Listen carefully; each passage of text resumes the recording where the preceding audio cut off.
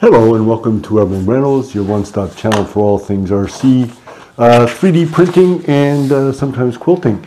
Today we're going to be doing a little short video on 3D printing on the Sanguinololu board and the A4988, which is the main driver board for several 3D printers, a very popular board. I just finished a build video on the 3D printer, the Prusa, and that had the Sanguinololu board and the A4988 stepper motor drivers. And I thought, oh well, I had a little bit of video specifically looking at that board, so I'm going to put that up. I hope you enjoy the video, and I hope that it answers some questions for those that are doing a 3D project. Okay, let's start by taking a look at the controller board.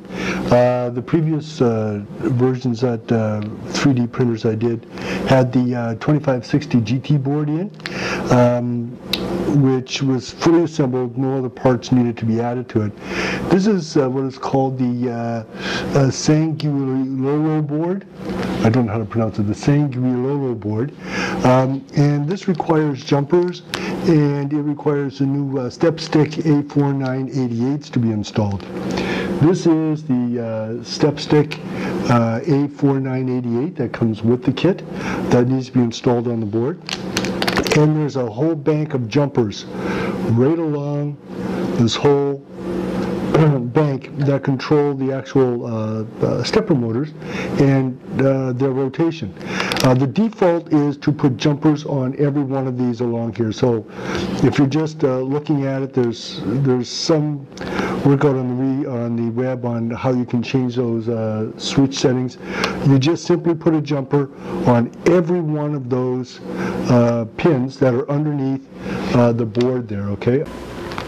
Okay, so now we're just getting a little bit of focus, and right in here, I can get a pointer here, right, get everything in the camera, right in here underneath these A4988 boards, okay, the stepper motor boards, there's a bank of pins that go all the way up, okay? You need to put dip switches on every one of these as you move along, and then we put on the stepper board as shown here. Okay, and now to put on the A4988 step stick, there's a little potentiometer that's on the board that's to the right, and that's what you're going to be, it's snug, okay?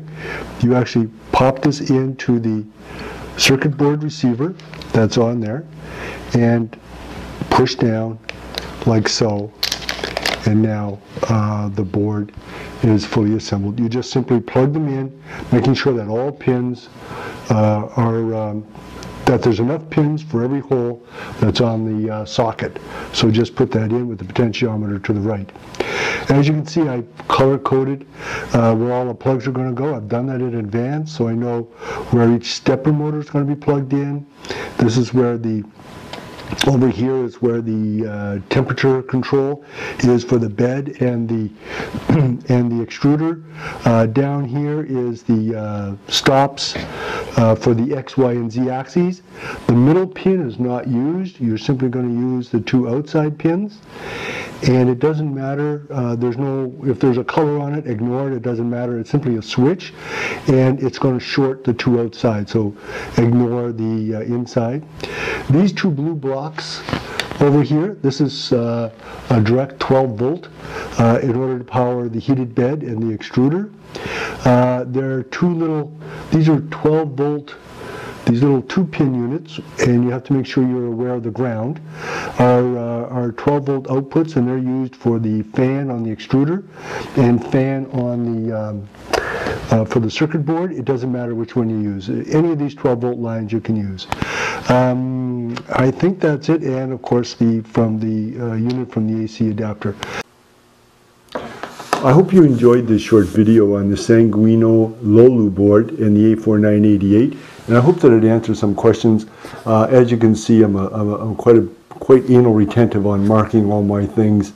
I find that it saves problems down the road. So I hope you enjoyed it, and if you like this video, please say like and subscribe so that I can do more videos. I do more videos based on the number of subscribers. If a lot of people are subscribing to a certain topic, I will continue to do videos on that topic. So thank you very much, and hope to see you soon at Emerald Meadows. Bye-bye.